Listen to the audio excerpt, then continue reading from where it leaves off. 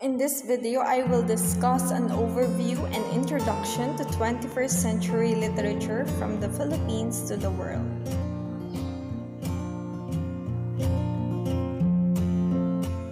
Before reading literary works in the 21st century, let us first discuss the origin of the word literature.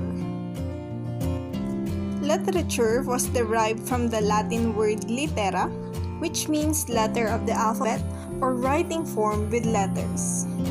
Because as you all know, literature are made up of words and words are made up of letters. That is why the word literature was derived from the Latin word litera.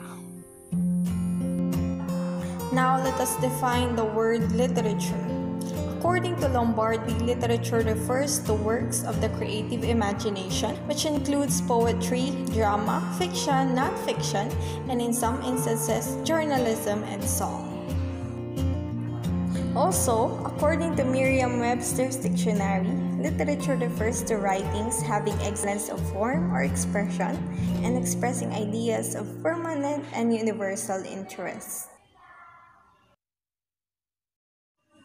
The literature that we are about to read in the next meetings are all 21st century literature written by contemporary authors from the Philippines and all over the world. So in the first part of our book, we are going to discuss 21st century Philippine regional literature. And in the second part, our 21st century world literatures.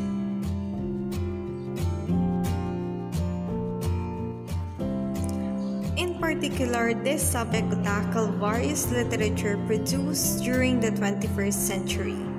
So when you say 21st century literature, it covers the literature written and published from year 2001 up to the present. 21st century literature are literatures that deal with current themes and issues. Aside from that, most 21st century literature reflect technological and advanced structure.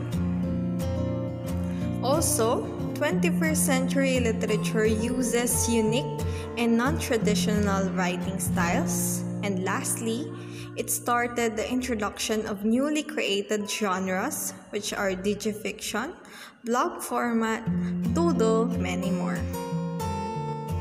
To end this discussion, here is a quote by Robert Louis Stevenson. According to him, the difficulty of literature is not to write, but to write what you mean, not to affect your readers, but to affect them precisely as you wish.